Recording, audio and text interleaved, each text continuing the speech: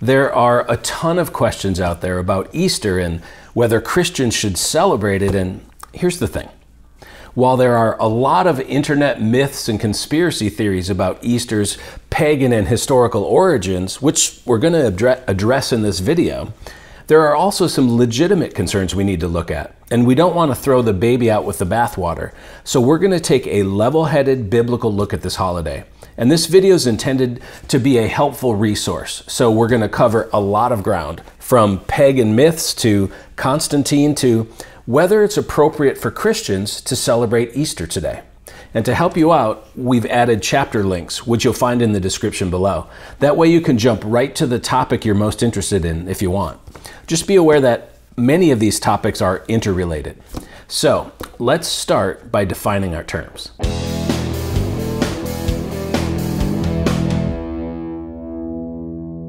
Because Easter is a global holiday that can mean different things to different people, let's first clear up what Easter is before we dig into the claims and the controversies about it.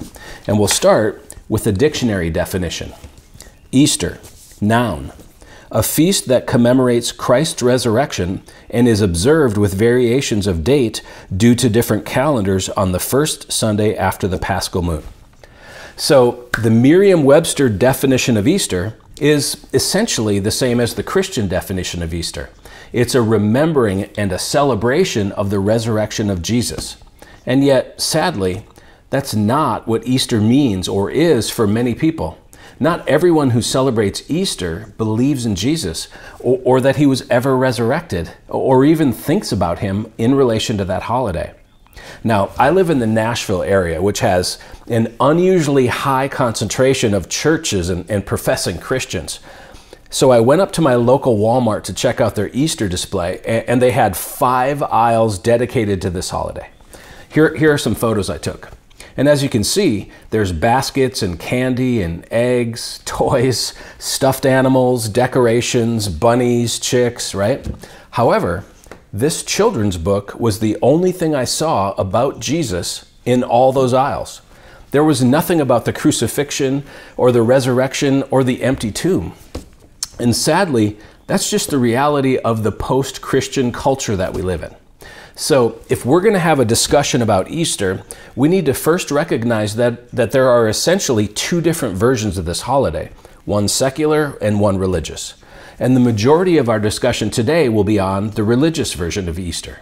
I'm not going to defend the secular version, but it does bring up some challenging questions for Christians. So let's start our discussion there.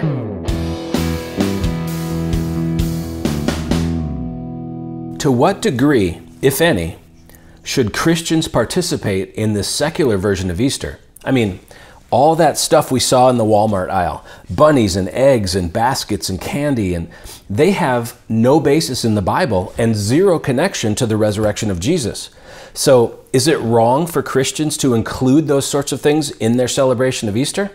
Well, let me start by stating a simple fact that might sound surprising to some of you. Christians are under no obligation to celebrate Easter. Now, it's a global tradition that's been observed by the vast majority of believers since the 2nd century. And personally, I think it's right and good to dedicate a day every year to remembering the most important event in the history of humanity, the resurrection of Jesus. Easter is the most gospel-focused holiday on the church calendar. However, the Bible doesn't require it of Christians. So for believers like me who choose to celebrate Easter, I think the question should be, what is the most biblical and God-honoring way to do so? Because let's face it, whether or not we choose to celebrate Easter or how we choose to celebrate it, it's not a matter of salvation. Ephesians 2 says, "For by grace you have been saved through faith, and this is not your own doing. It is the gift of God, not a result of works, so that no one may boast." Our salvation is not a result of works. So our souls don't hang in the balance based on how we handle the Easter holiday. Therefore, if we approach this issue from the perspective of wanting to walk out our faith in a way that honors God, that shows love for Him, and that points the dying world around us toward the salvation that can only be found in Jesus, well then, I think we can agree on a couple things. First, it would be a grave mistake for a Christian to participate in the secular version of Easter to the exclusion of its religious meaning. If we only do Easter egg hunts and make bunny cakes and paint eggs and hide baskets of candy, but we're not commemorating the resurrection of Jesus, I would say that's the wrong way for a Christian to celebrate Easter. And not because those things are morally wrong in and of themselves, but because we're passing up a tremendous opportunity to glorify Jesus in favor of frivolous activities. Second, approaching Easter from the perspective of walking out our faith in a way that honors God means that there's freedom in how we celebrate it. It means we can incorporate some of those fun cultural elements that our kids love without losing sight of the meaning of the holiday, as long as we keep our priorities in order. For Christians, our Easter focus should be on the resurrection of Jesus. It should be on remembering and celebrating that event, telling it to our children, inviting our neighbors and friends to church with us to hear that story, and praising God because He sent His Son who died for us and was resurrected, defeating sin and death. Now, if we want to then supplement that day of celebration with secondary cultural activities like Easter egg hunts and baskets of candy, I see no problem with that at all. And the reason I say that is because of the next topic we're going to discuss.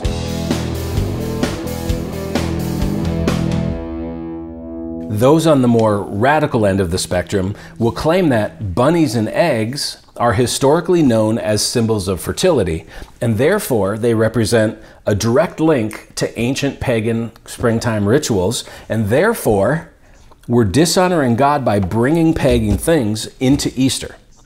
Some will even go so far as to say that incorporating those things into Easter means that we're participating in pagan rituals.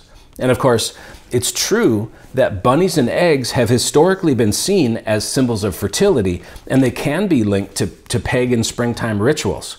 And we'll get into those specific claims shortly.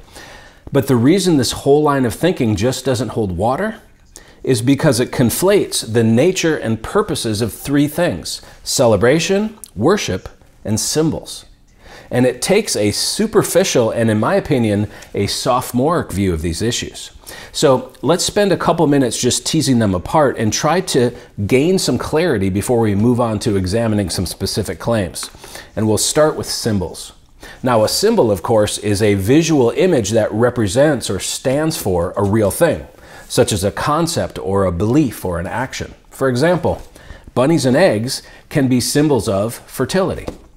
But the thing we often miss when it comes to symbols is that the meaning of a symbol is actually not located in the symbol itself, but in the person or culture interpreting it.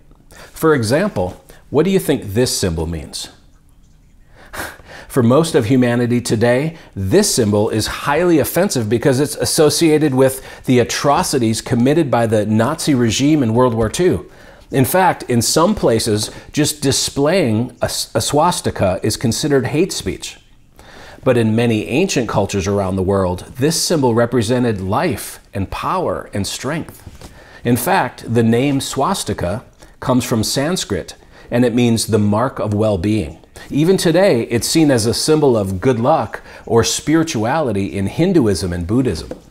So the meaning of a symbol is determined by the culture in which it's used. The meaning of a symbol is in the eye of the beholder, so to speak. Now, the same is true of symbols associated with Easter today, like bunnies. It's certainly true that in many pagan cultures, rabbits were seen as a symbol of fertility. But in some ancient Christian cultures, they were seen as a symbol of the virgin birth and even the resurrection. For example, in this 500-year-old painting, the white rabbit symbolizes Mary's purity and her virginity. And because female rabbits can conceive a litter of offspring while still pregnant with the first litter, they give the appearance of being able to give birth without having been impregnated. So some Christians saw rabbits as a symbol of the virgin birth. And because they live in tunnels underground, the appearance of baby rabbits out of the ground were linked with the resurrected Jesus walking out of his tomb. So my point here is that when it comes to symbols, meaning is in the eye of the beholder. There's not an automatic evil pagan association. In fact, I would argue that when the average American walks down the Easter aisle at Walmart, they don't think to themselves, oh, this must be the springtime pagan ritual aisle celebrating fertility. No, most people merely see the bunnies and chicks and Easter eggs as traditional symbols of the modern holiday called Easter. Therefore, to level a charge of paganism or idolatry against Christians who observe Easter is just intellectually dishonest. Idolatry requires willful worship. It's when you approach something knowing that you're doing it as an act of worship. And I don't know anyone who puts out baskets of candy or paints Easter eggs as an act of worship. These cultural activities are just something we do. And that brings us to the ideas of celebration and worship. And the murky waters between these two ideas is where many internet myths are born. The problem arises when we conflate and mix up those two concepts of celebration and worship.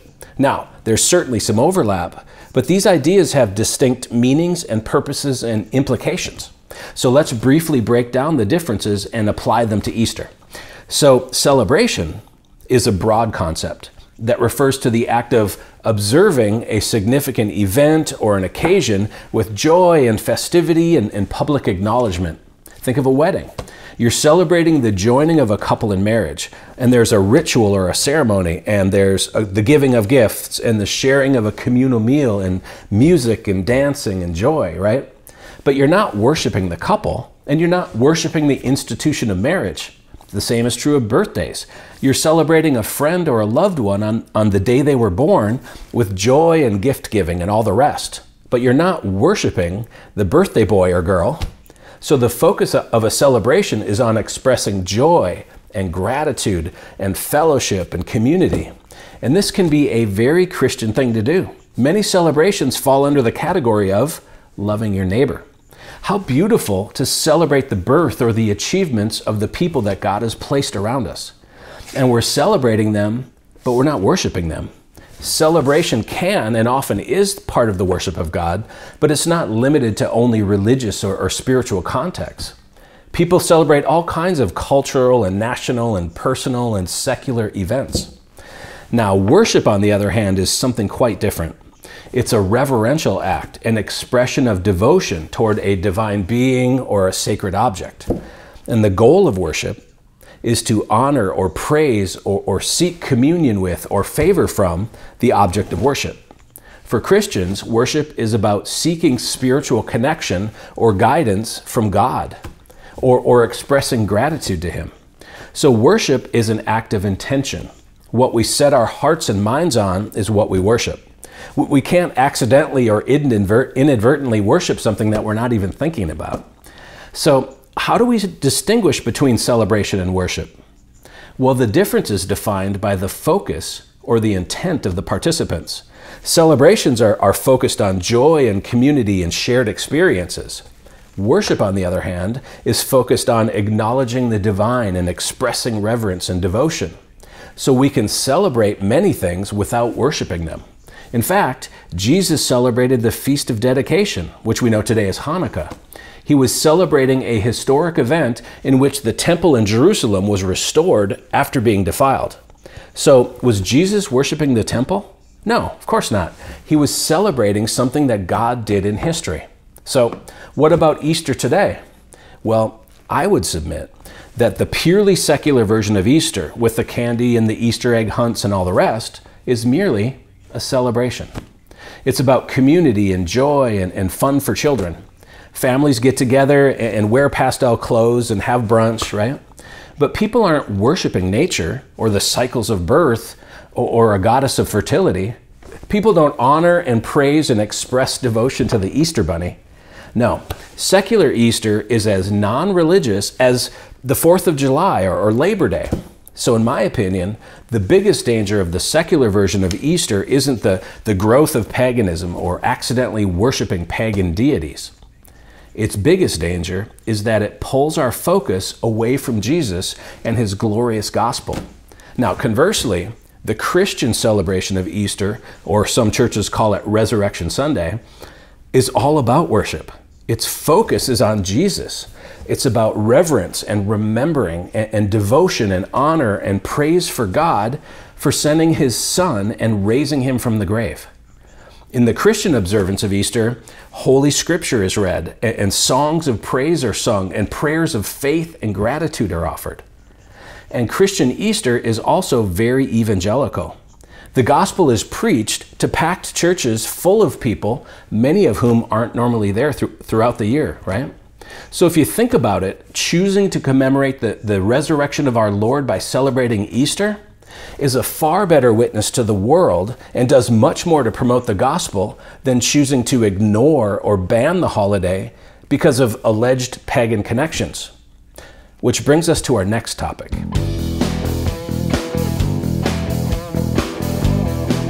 One common claim I hear is that Easter is a man-made holiday and therefore shouldn't be observed by Christians.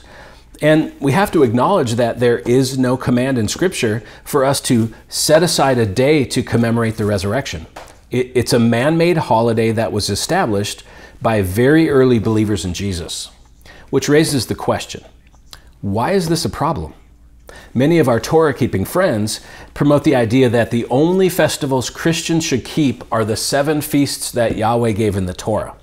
They point out that these are the appointed feasts that Jesus kept, and therefore the only feasts that Christ followers should keep. However, that's not what the Bible says. Scripture doesn't say that believers are forbidden from keeping man-made holidays that honor the Lord. In fact, as we just saw, the 7 Torah feasts aren't the only feasts that Jesus kept. He also celebrated a man-made festival. John 10 says, "At that time, the Feast of Dedication took place in Jerusalem. It was winter, and Jesus was walking in the temple in the colonnade of Solomon." So the Feast of Dedication, which we know today as Hanukkah, is a man-made festival. In fact, it celebrates an event that occurred centuries after the Hebrew Bible was completed. The Feast of Dedication commemorates the rededication of the Jewish temple in the Maccabean revolt against the Seleucid Empire. And in the passage from John 10 that we just looked at, Jesus is in Jerusalem at the temple, walking among his fellow Jews, celebrating that feast. Now, some folks might try to argue that all this passage says is that Jesus was in the temple in Jerusalem during the Feast of Dedication, but it doesn't actually say he celebrated it. And they're trying to defend this false idea that the only holidays Christians should celebrate are the feasts given in the Torah.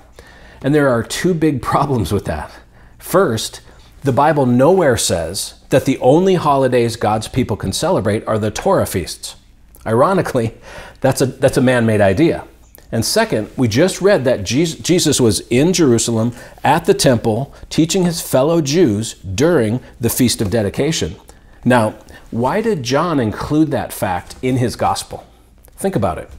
If non-Torah feasts were prohibited, wouldn't it be important to John to tell us that despite being in attendance, Jesus wasn't actually celebrating this festival? He was just hanging out with all the other Jews who were keeping it. And if that's the case, why don't we see Jesus rebuking his fellow Jews for celebrating a non-Torah festival? No, this passage clearly tells us that Jesus had no problem with God's people keeping a man-made, God-honoring holiday that wasn't commanded in the Torah. And the Christian celebration of Easter is very much a man-made, God-honoring holiday. But that still leaves the question of the pagan roots of Easter. So let's look at those claims next. Maybe the most popular internet myth is that Easter has its roots in Ishtar of ancient Mesopotamia. And there are at least 2 glaring problems with this claim. First, that claim is based on the superficial similarity between the words Easter and Ishtar. And the problem with making this connection is the fact that the celebration of Christ's resurrection wasn't originally called Easter. In fact, the Feast of the Resurrection started at least 6 centuries before the English word Easter ever came into existence. Even today, most languages refer to the Easter holiday using some form of the word Pesach, which is the Hebrew word for Passover. For example, in Italian, Easter is called Pasqua. In French, Le Pâques. In Norwegian, Påske. In Spanish, Pascua. These names sound nothing like Ishtar. And second, and more importantly, the Christian celebration of Easter has literally zero historical connection to Ishtar. Ishtar isn't even a feast or a celebration. She was a goddess of war and love. Ishtar was the protector of temple prostitutes and the patroness of the alehouse. So, what does a mythical Mesopotamian warrior sex goddess have to do with the resurrection of a real historic Jewish man? The answer, of course, is nothing. There's no religious link between the two. Ancient Mesopotamian religion was polytheistic. They worshipped several primary gods and thousands of lesser gods. This is the antithesis of the monotheism of Christianity. There's also no symbolic connection. Ishtar's symbols weren't eggs and bunnies, but rather the lion and the 8-pointed star. And they're not even of the same type. Ishtar was a goddess, an entity, a deity. Easter is a feast. It's a celebration and a remembrance. So there was no ancient Ishtar that evolved into Easter. And lastly, the time frame doesn't line up. Ishtar worship had almost completely died out by 400 BC. And the commemoration of the resurrection of Jesus didn't begin until 500 years later with the early Christian church. So let's just put that silly myth to rest. Other than similar sounding names, Ishtar has nothing to do with Easter.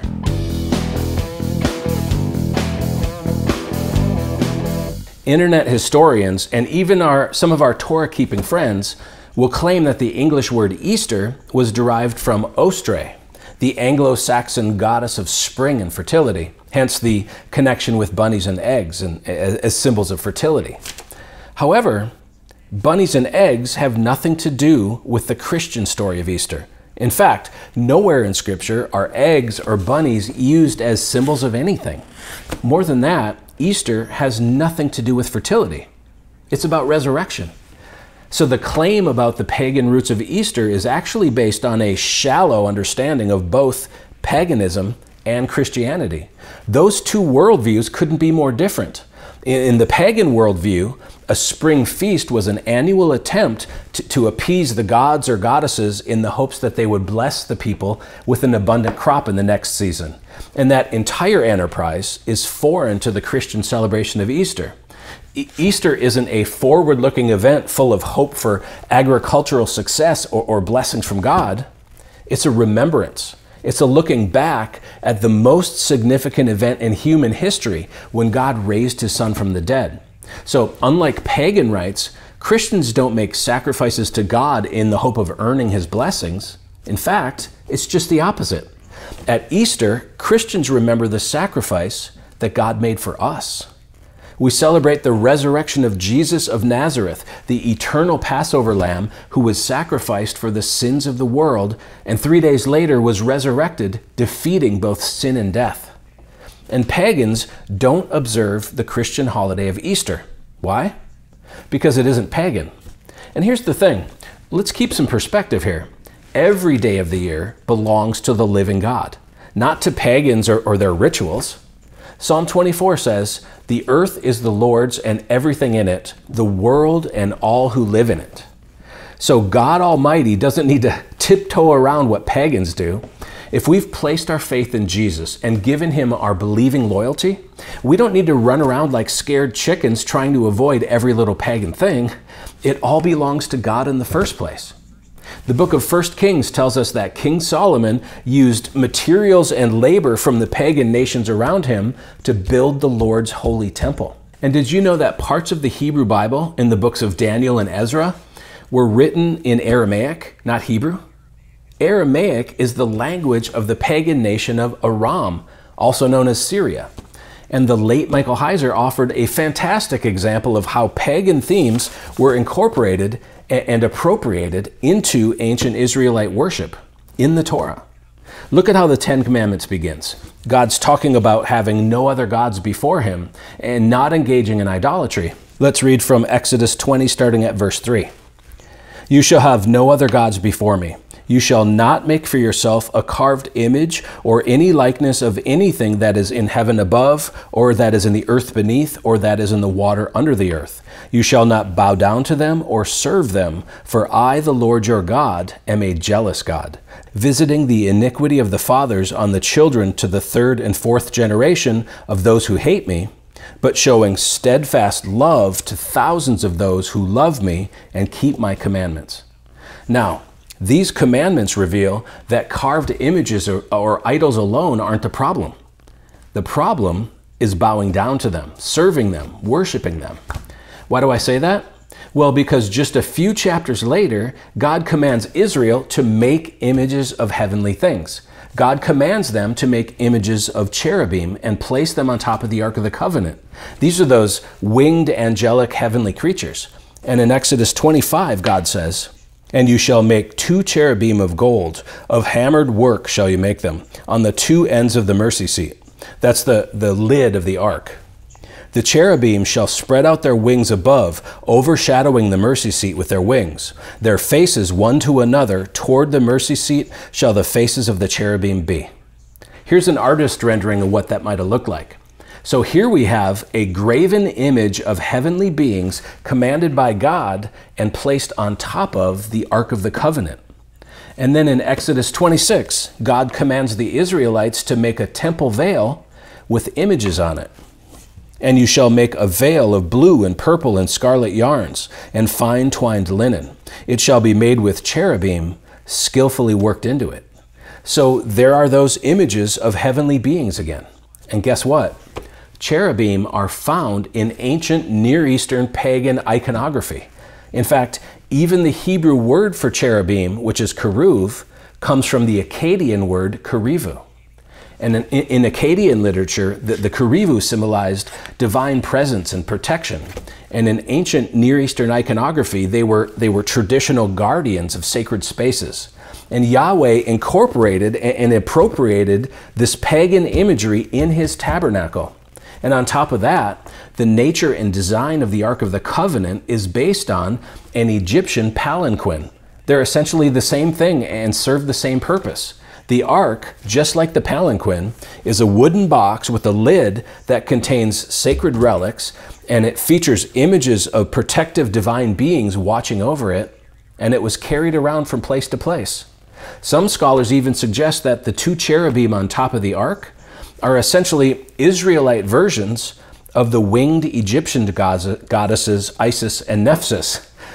So you've got pagan Mesopotamian iconography reflected in the cherubim, which is an Akkadian term, and you've got the idea of an Egyptian palanquin reflected in the Ark of the Covenant.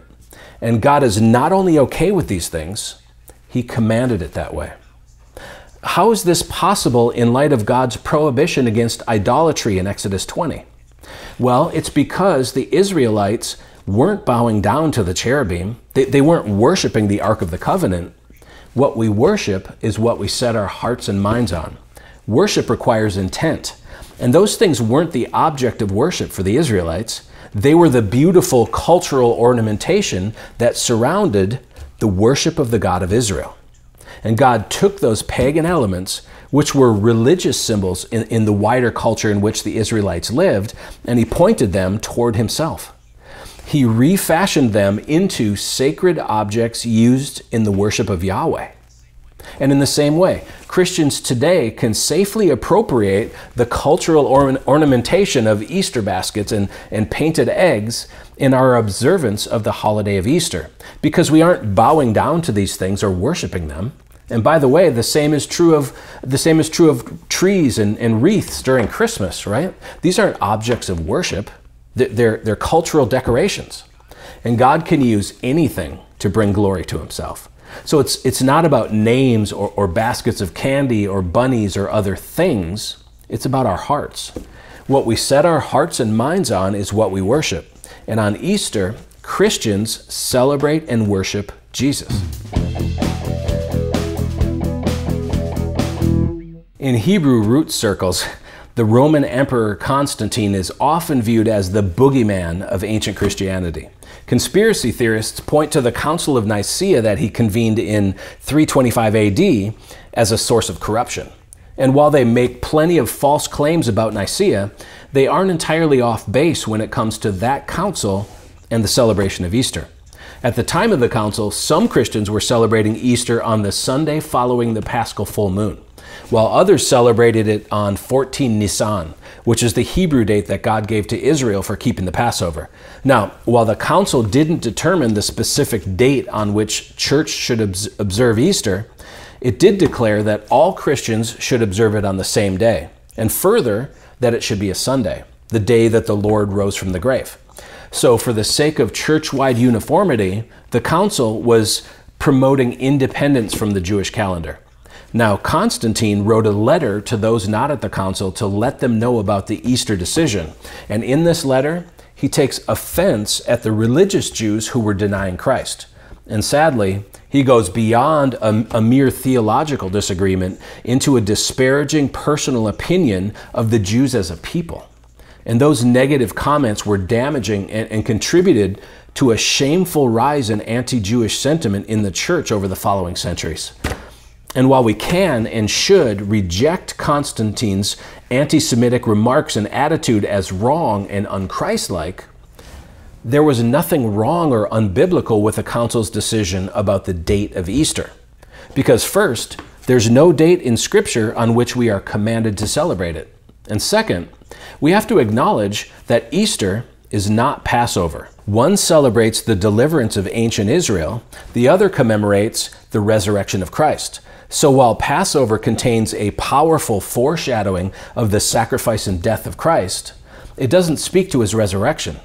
Now, don't get me wrong, it's no coincidence that Jesus celebrated his Last Supper as a Passover Seder, and his death and resurrection occurred during the very Pesach holiday that had been foreshadowing his suffering for almost 1,500 years. But Passover isn't Easter. And so because the early Christians felt it important to commemorate the resurrection of Jesus, and we can certainly understand why, they really only had two choices for doing so. So on one hand, they could have opted to change the nature of Passover as commanded in the Torah and expand it to include a celebration of the resurrection as well. And in that case, 14 Nisan would be the date for celebrating it. And I'll be honest, that option makes a lot of sense to me. The only downside is that it disconnects the celebration of the resurrection from the day of the week on which God raised Jesus, because 14 Nisan falls on a different day of the week every year. This year it's on a Monday, I think. On the other hand, the early church could have chosen to do what they did and separate the celebration of the resurrection from the observance of Passover. And while some may protest celebrating Easter on any date other than 14 Nisan, the council's decision was neither unbiblical nor illogical. In the end, Scripture doesn't require a celebration of the resurrection, so being dogmatic on the date of Easter doesn't seem wise or profitable to me. The particular date of observance is far eclipsed by the importance of the event being celebrated. Our focus this time of year should be on the victorious work of Christ, our Messiah, who walked out of his grave that historic Sunday morning, defeating sin and death and reconciling mankind to God. There's another puzzling allegation of corruption popular in Torahism, or Hebrew roots. And I'll be honest, I cannot figure out what they're trying to prove, but the claim is widespread enough that it needs to be addressed. So some of our Torah-keeping Christian friends see a deceptive miscalculation regarding the amount of time that Jesus spent in the grave. They'll point to Matthew 12, where the Pharisees and teachers of the law asked him for a sign. Matthew 12, verses 39 and 40 say, "He answered, 'A wicked and adulterous generation asks for a sign, but none will be given it except the sign of the prophet Jonah. For as Jonah was 3 days and 3 nights in the belly of a huge fish, so the Son of Man will be 3 days and 3 nights in the heart of the earth.'" So the claim is this. When asked for proof that he was the Messiah, Jesus gave just one sign. He would be in the grave for 3 days and 3 nights. However, if Jesus died and was buried on a Friday and rose on a Sunday, as Roman corrupted theology teaches, He was only in the grave for 2 days and 2 nights.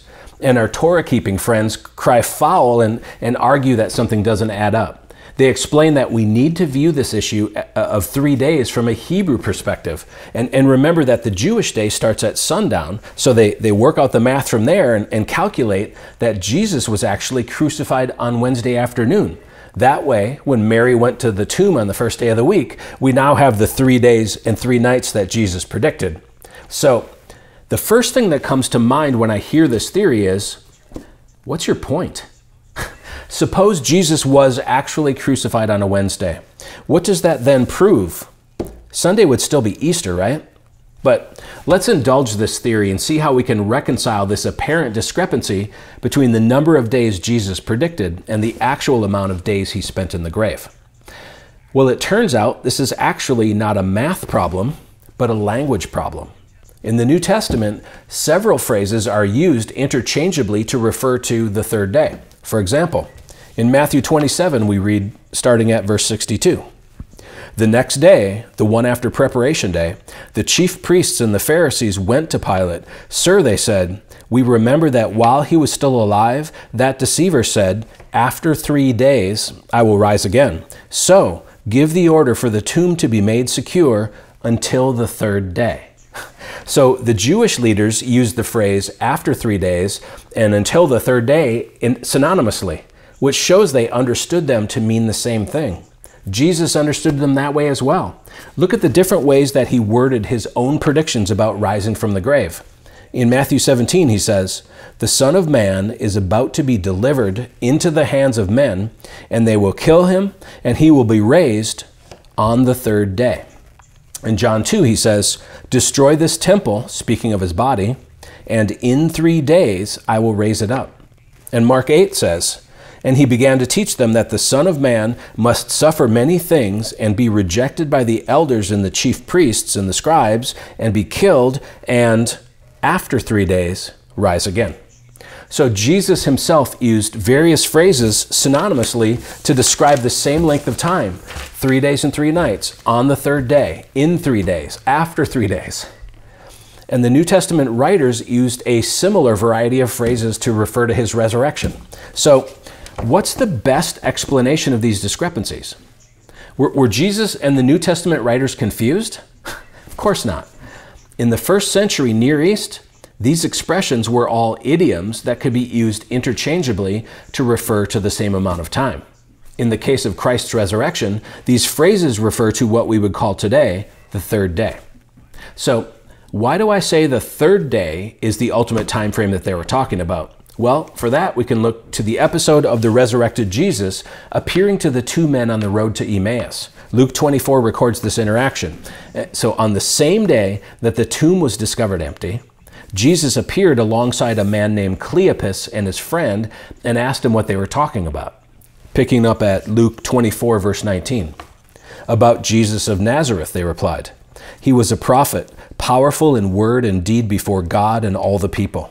The chief priests and our rulers handed him over to be sentenced to death, and they crucified him. But we had hoped he was the one that was going to redeem Israel. And what is more, it is the third day since all this took place." So Jesus was crucified on Friday, the first day. He spent the second day, which was a Sabbath, in the grave. And on the third day, Sunday, God raised him from the dead, which brings us to the final claim we want to examine.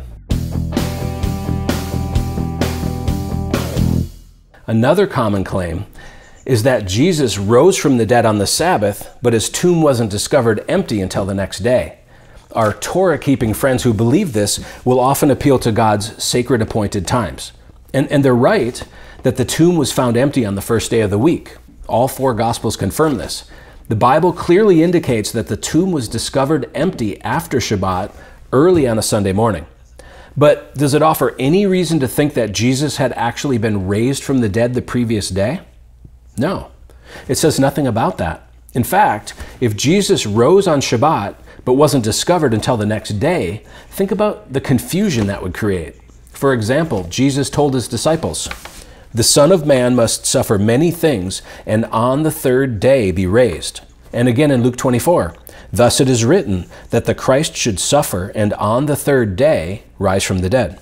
And Peter said in Acts 10:40, God raised him on the third day and made him to appear. And Paul wrote, he was raised on the third day in accordance with the scriptures. Jesus and the apostles spoke of his being raised on the third day. They didn't say that his disciples would learn that he had risen on the third day. So if he was actually raised on Shabbat and that was the third day, well then his followers didn't learn of it until the fourth day. And the New Testament says nothing about a fourth day. Our Hebrew roots friends are very adamant about God's appointed times in the Torah, and I'm certainly not denying that importance. But they seem to miss that God also appointed times in the New Testament. It's no accident that Yahweh chose to raise Jesus from the dead on the first day of the week, not the Sabbath. Jesus spent Shabbat in the grave. His resurrection then was symbolic of a new creation. And 50 days later at Pentecost, God appointed his Holy Spirit to fall on the new church on the first day of the week as well, not on the Sabbath.